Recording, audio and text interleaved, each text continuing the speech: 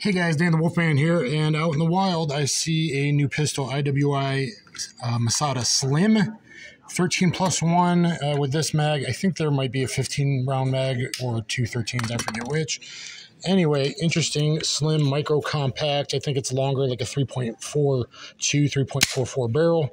Optics ready. Feels good in the hand. I could use a little bit more texturing, but it's not bad.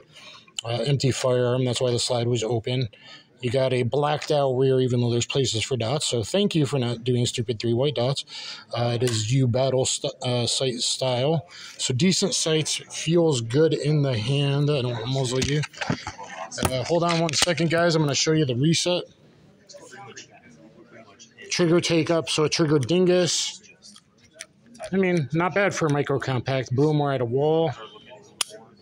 Short, but watch how short this reset is. I got to reset the slide. Sorry, bad video, but I'm amazed at how short this reset is. That was it. Super short, tactile, audible. So the reset's nice. Now let me show you the bad thing about this pistol.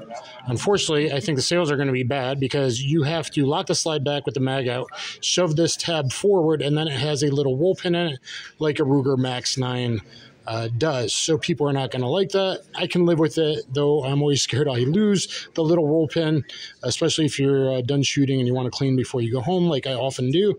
And anyway, great pistol, other than unfortunately a design flaw that they probably could have avoided. It feels good in the hand. With the magazine in, I can actually get a full grip. I have extra large hands, not super large, but fairly big.